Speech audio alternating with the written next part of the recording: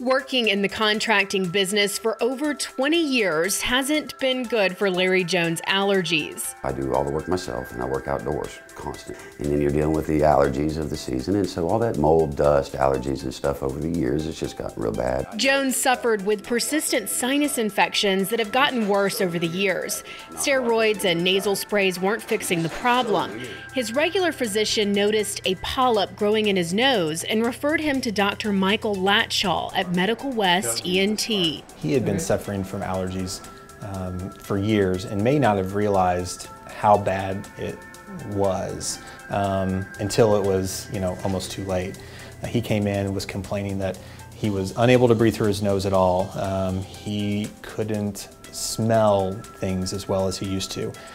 His taste was poor. Dr. Latshaw determined almost all of his sinuses were blocked by polyps. After trying nasal sprays and oral steroids for about a month, Latshaw determined surgery was needed to remove them. Sinus surgery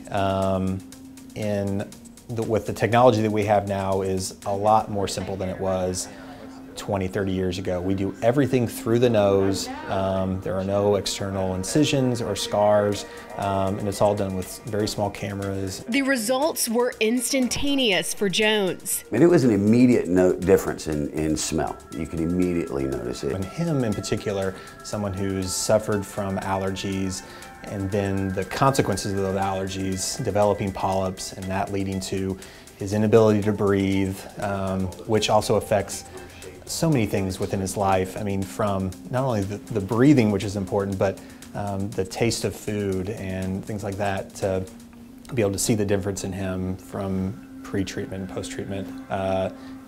It makes my job fun, which is great. If you've been noticing your allergies acting up during this season, don't hesitate to see Dr. Latshaw and start feeling better today.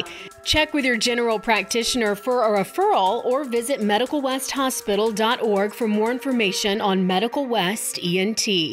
Lillian Lalo, CBS 42 Living Local.